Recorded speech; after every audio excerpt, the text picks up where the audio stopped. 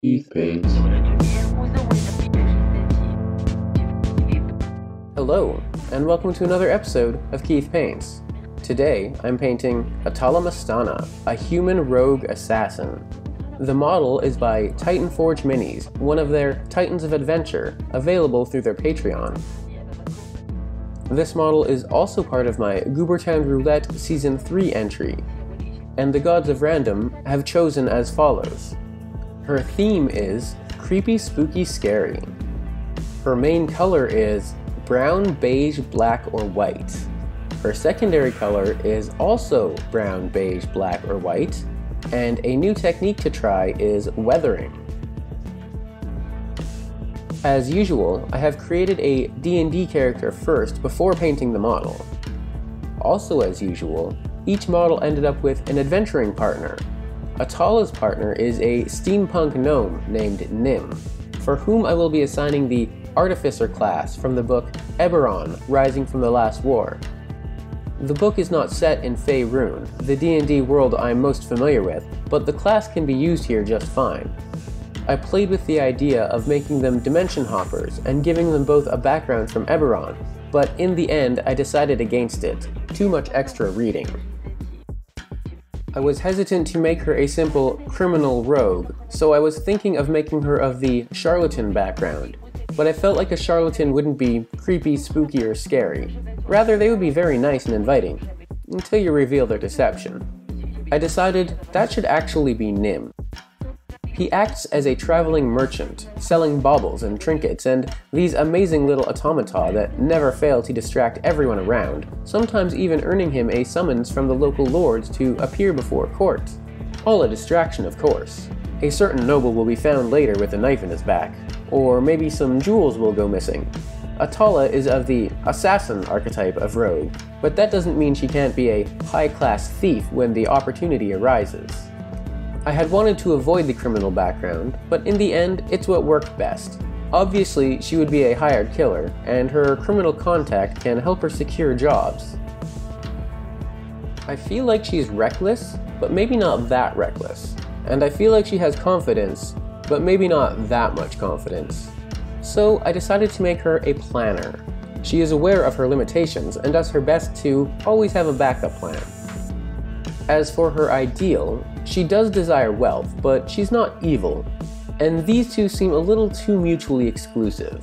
Let's say, she's loyal to her friends and close associates, and does her best not to interfere with the work of others in the trade, but sometimes troublesome individuals need to be dealt with, and sometimes they can be friends or close associates, so nothing is off the table.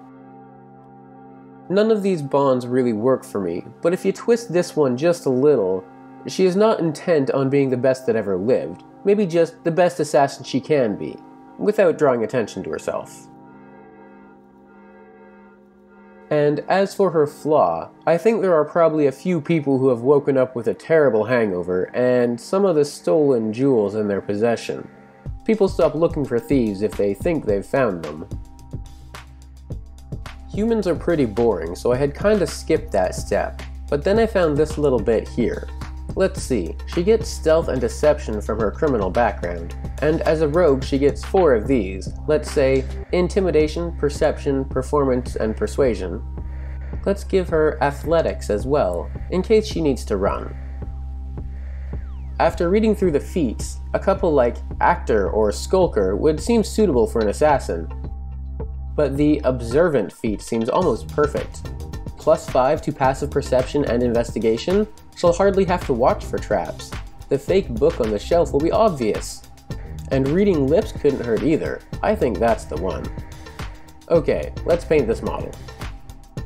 I start by giving everything that I want black, which is just about everything, a base coat with Abaddon black. Her leather boots and pouches and gloves, I base coat with Rhinox hide.